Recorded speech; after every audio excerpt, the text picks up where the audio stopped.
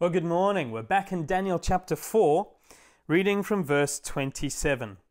Therefore, O king, let my counsel be acceptable to you. Break off your sins by practicing righteousness, and your iniquities by showing mercy to the oppressed, that there may perhaps be a lengthening of your prosperity.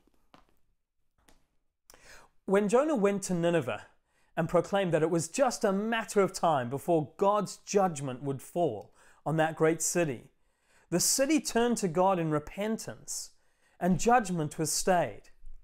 And we need to understand that when God warns us of judgment, when God promises judgment, it's an opportunity for us. It's an opportunity to understand that we should run to Him, that we should come to Him in repentance, that we should turn to Him, and we will avoid what God is saying.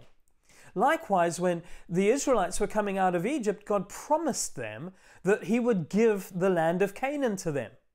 Yet when it came to entering in, they rebelled against Him and refused to go in and take what God had promised to them by faith. And so none of that generation inherited the promise that God had made to them. None of them received it. And so there's this question about how we respond to God speaking to us that comes through in our passage. Daniel says to Nebuchadnezzar, hey, this dream that's from God, consider this. Listen to my counsel. Let my counsel penetrate your thinking and turn to God. Choose to stop oppressing. Choose to live out your days in righteousness, and maybe God will relent and your prosperity will continue. Now, the writer of the Hebrews says to us, when you hear God's voice, don't harden your heart. When we hear God's voice, when God speaks to us, it requires a response from us. I love that story of Paul as he's on the road to Damascus. Jesus encounters him, and Paul falls to the ground and he cries out, "Who are you, Lord?" And Jesus says to him, "I am Jesus," and then commissions Paul. And Paul later on reflects that he considers the whole of his life up until that point rubbish, irrelevant, in comparison with knowing Christ and serving Christ. And the reality of his response to God by faith, his owning Jesus Christ as his Lord and Savior, has echoed through every generation since that moment. There is incredible fruitfulness that comes when we respond to God, and there is such sadness and lack that happens when we refuse to respond to God. Now we know that Nebuchadnezzar doesn't respond. He doesn't repent in this moment, and judgment does fall on him.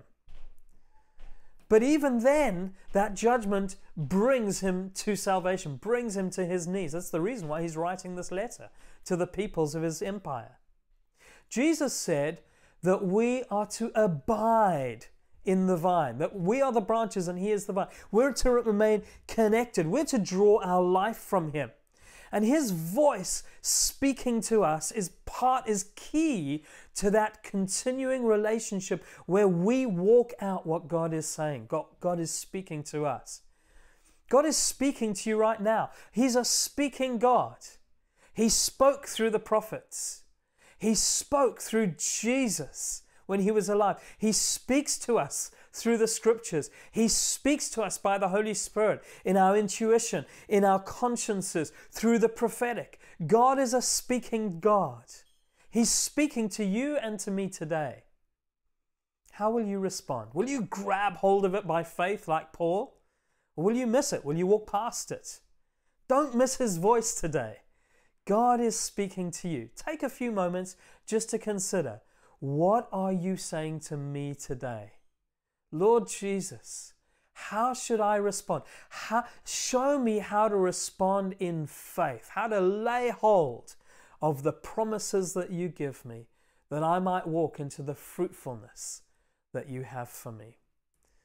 Ponder those things, pray into those things, and I'll look forward to seeing you in a few days' time.